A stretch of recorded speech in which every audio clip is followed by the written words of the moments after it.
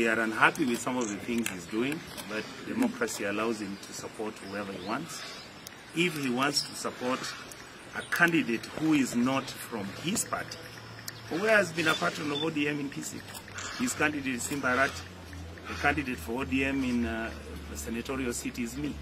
If he's uncomfortable with it, we are asking him to continue. And anyway, for our team, we have always known that Ongwae has always had a chess game where he had 4 candidates he was supporting at the same time. And we believe right now he's tilting towards Machogu so that he can help him. We are only trying to remind Ongwae, please remember that Machogu is in UDA and he's not in Azimio. And we also know he's the one who's supporting Honorable Chris Obure to split Honorable Simba's vote in Bogasi. But for us, we've moved on. Whether Honorable Obure is there, whether Honorable Ongwae supports Machogu is none of our business.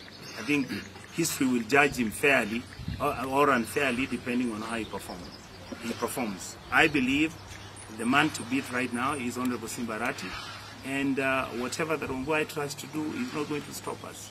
We believe the public is with us. We are very, very thankful to the community of Abagusi because they understand what our message is, they understand where we are taking the county, and we'll wait and see where the elections take us. The only thing we are advising our brother Ongwae to stop planning and scheming that he's going to steal the vote, that all the returning officers are going to be compromised. We ask him, he's not running. Why is he planning all those things?